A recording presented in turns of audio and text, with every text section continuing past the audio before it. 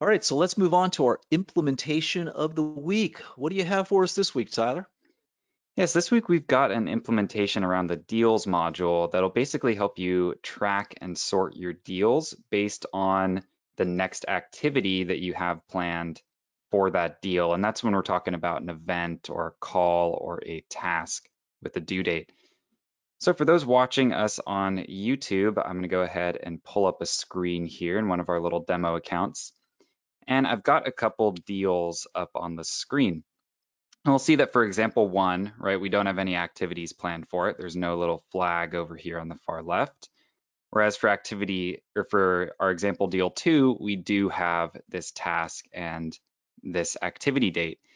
And so this actually was something that was requested by a client because at their company, they expect their sales reps to have some type of open activity for every single deal, right? And then they want to be able to help those sales reps sort these deals by that next activity date. And so the way that this works is basically that, if you're working inside of one of your deals and you go ahead and create an activity.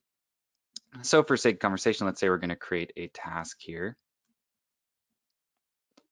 And any task is always going to have a due date, right? And so we'll say that the due date for a task could be something like April 1st.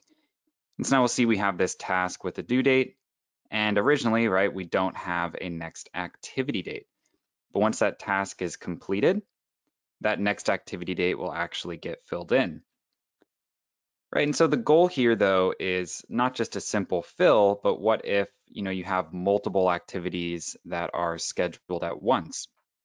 Right, so for example, let's say we had another task that was going to be due on the 30th of March, so before that first task that we put in there for the 1st of April. And so if I go ahead and create a new task with the due date of April 31st, it'll actually go ahead and update our next activity date to that date on March 30th. And then last but not least here, if you were to create a task for out in the future,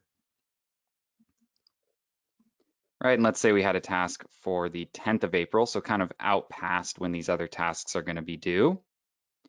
We'll notice that that will actually not overwrite our next activity date because it is further out into the future than either of the two tasks that are created before it. The kind of last little piece here is that if you go ahead and complete a task, so let's say this task for March 30th is completed. So now the next task that's due is going to be due on April 1st, and we can actually see that the next activity date updates to that task. So it'll basically keep referencing our open activities list every time that an update is made to any record in that list, whether it's a task, event, or call, and basically keep everything straight for you. So now if we look at it from the list view, we can see that we have these flags, which are showing, what's due and what's overdue. So both these were in the green, right, because these are due in the future.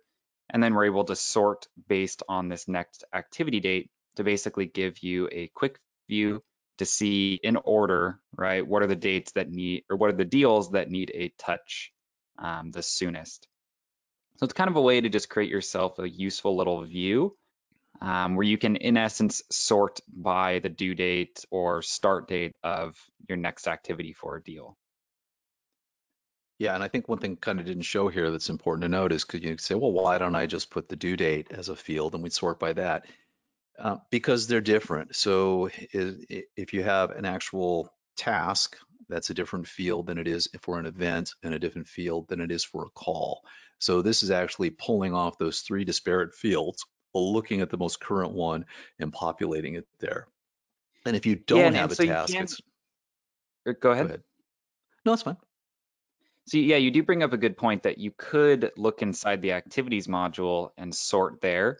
And you could even write a script that says, maybe we make a general activity date field, right? And we take the due date from a task and the start date of an event, and we write both of those and kind of consolidate it. Then you could sort your activities by that field, and there's nothing wrong with that. But the big advantage of this is that you're still looking at deals, right? So you're still able to quickly reference the amount and the stage and your anticipated closing date. Whereas if you go the route of tracking all of this inside of activities, you just lose some of the rest of this information from your deal pipeline.